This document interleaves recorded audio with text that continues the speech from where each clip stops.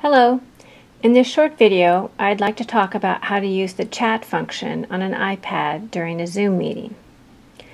Once you're in your Zoom session, look for More and 3 dots up in the top right corner of your screen for some more options.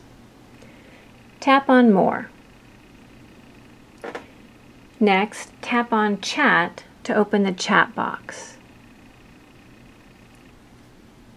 If you need to send a message during a session, you can type your comment or question in the chat box.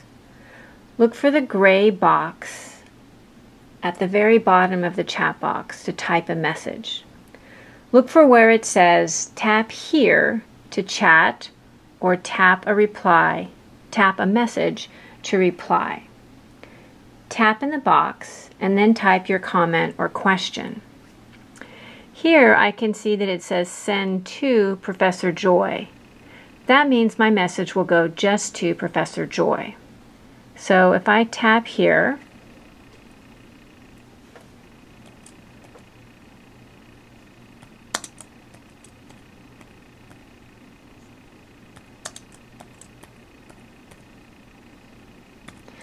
I can send a private message just to Professor Joy. Now I can either tap on send or I can hit the return key on my keyboard. I'm just going to hit send. So when I look up here, it says, "Hi Professor Joy," and up above I can see it says to Professor Joy, and then over on the side it says privately. So I know that only Professor Joy saw this message. Now if I want to send a message to everyone, I can just tap on the blue and change it to everyone. So now it says everyone. So if I send a message and say hi, and again I tap send, this time the message went to everyone. I can also ask a question. So for example, I can type in, what is the URL for American River College?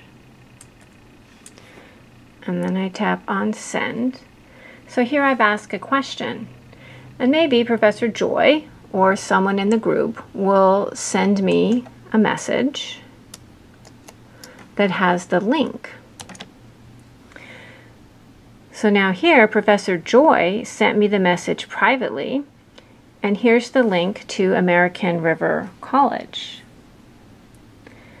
I can tap on the link, and I'll leave the Zoom screen and go to American River College. Now, if I want to go back to the Zoom screen, I just press the home button. And then when I press the home button, I need to look at the top of my screen for a red microphone icon up here. If I tap on that icon, it will bring me right back into the Zoom screen. So I can go in and out of the Zoom screen to visit other websites or to do other things as often as I choose during a Zoom session. But I always need to tap back on that red microphone icon to get back into the Zoom meeting.